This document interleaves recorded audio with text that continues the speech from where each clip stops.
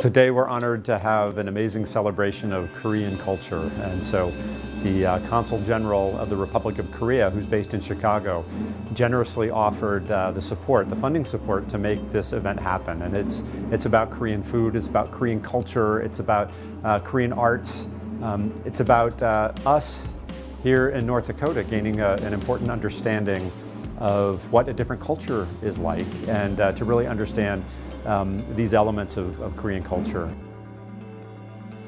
It's nice to see the Consul General taking funds and having an event like this at UND and on campus. It's his first trip to Grand Forks in North Dakota.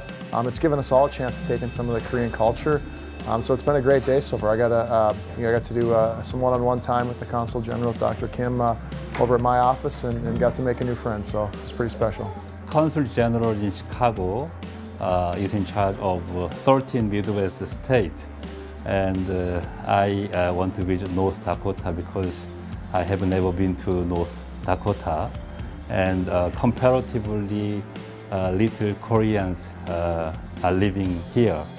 So I want to share Korean culture in North Dakotan people. Although people may think that we are not diverse, but we have the kind of desire to expand our interest in diversity and inclusion. So this is kind of example that when there is a kind of opportunity that we can experience new culture or new diversity or inclusion, then students or people, they want to join and they want to enjoy and they want to learn together.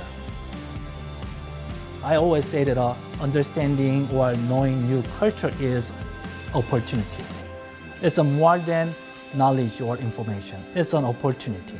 So I hope we will have the UND and Grand Forks, we will have more these types of opportunities to respect and to include more people enjoy all different cultures together.